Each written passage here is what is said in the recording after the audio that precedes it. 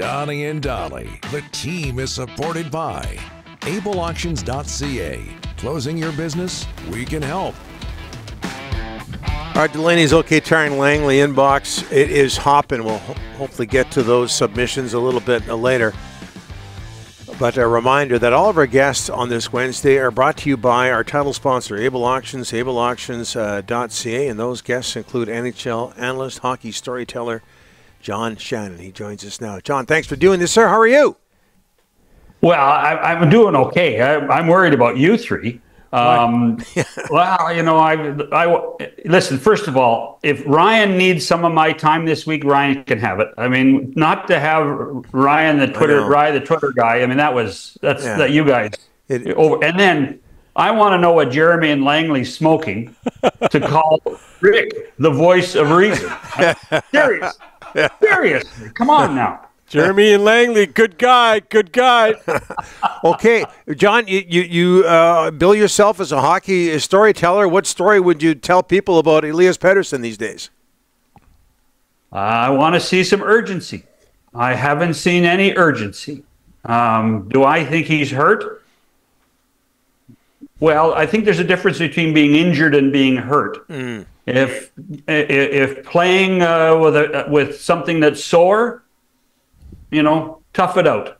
But at the same time, I just don't see any urgency out of Pettersson. And is that concerning? Yes. But it is only 4 games in. You would like to see him score a goal. You would like to see him use. I mean, He has a tremendous shot. Yes. A tremendous shot. He should be using that more. But I'm not off the Pettersson bandwagon just yet.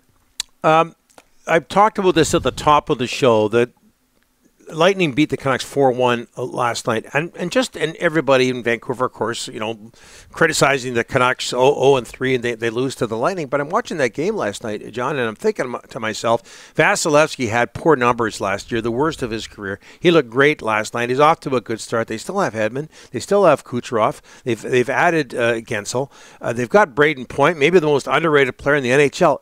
Is that window? Is there a possibility it's still open in Tampa Bay? That's a good question. The answer is I think it's still a little ajar. Mm-hmm. The one thing that the Tampa had in their Stanley Cup time, and by the way, let's remember one of those Stanley Cup times was during the bubble. Yes. And that to me is a little bit of an asterisk. Mm-hmm. But what I would say is that Tampa does not have near the depth that they once had. Remember when Blake Coleman was on the third line with Barclay Goodrow and Yanni Gourde? I mean, that was at a time when the amount of firepower that Tampa had was exceptional all the way up and down their lineup. Their defense was much deeper. And in defense of Vasilevsky's last year's number, remember he missed the first 20 games of the season with back surgery. And you're not gonna be 100% in 2 weeks after back surgery. So it did take him time, and I fully expect that he will be back at full power for the rest of the season.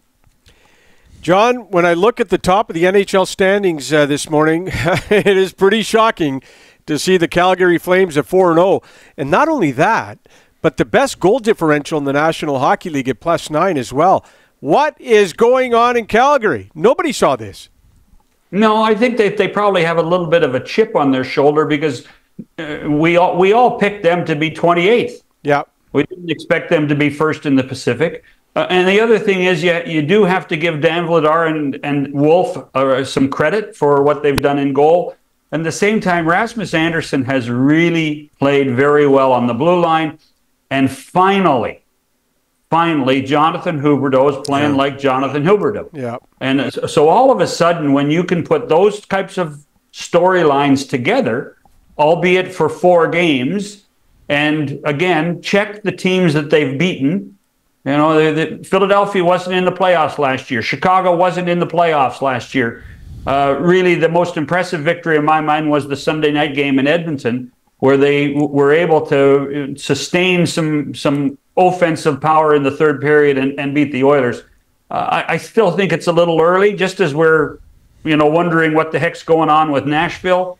I think we're wondering what the heck's going on with Calgary, and I just say, hey, it's still October. John, a couple of former Canucks defensemen helping out the Maple Leafs in Toronto. Chris Tanev, I'm hearing they've only given up 5 goals in their first 3 games. I'm hearing a lot of people loving Chris Tanev. There's one of your best defensive defensemen in the National Hockey League. And OEL's on the power play, I think, first unit.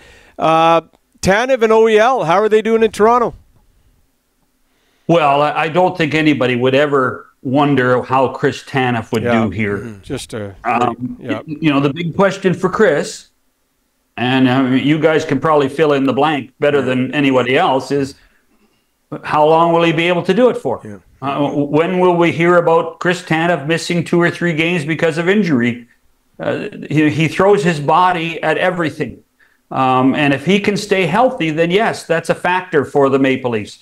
Oliver Ekman-Larsson is a fascinating one for me, simply because when he left Vancouver and got reinvigorated in Florida, he got some of that confidence back. He got that ability to move the puck again. And what they've done in Toronto, and what Mark Savard, who is the power play specialist, put him on the power play, I think it's showing a lot of confidence. And by the way, not to tie all these things together, there is something to be said for confidence, and I think that's what EP40 is going through as well, in a really, really tough, critical market. And I think that's something that OEL faced when he was in Vancouver as well. That was an excellent job of tying things together, John. Excellent. We don't mind that at all. Yeah. Hockey storyteller, it says it right on my account. There you go. Hey, Alex Ovechkin last night gets his 700th assist, just the 6th player in history to register 700 goals and 700 assists plus. Do we not give him enough credit for being a complete hockey player, at least in the offensive zone? We don't give him any credit. Yeah. We really don't. I mean, we thought he was Cy Young, 30-3. Yep. But that number, and when I saw that stat this morning, I thought exactly the same thing, Donnie. Alex Ovechkin has been prolific in the offensive zone. And yes, I mean, if you watch the 2 assists last night, they were beautiful passes. He is proven to be a lot better playmaker, I think, than a lot of people have realized. A lot of them are, shots off the pads, and the guys pounce on the rebound. But all those years of playing alongside Nick Backstrom and feeding guys, John Carlson and TJ Oshie on the power play, Alex Ovechkin does deserve some credit as being a playmaker. There's only one voice of reason around here, John, and that's you, the hockey storyteller.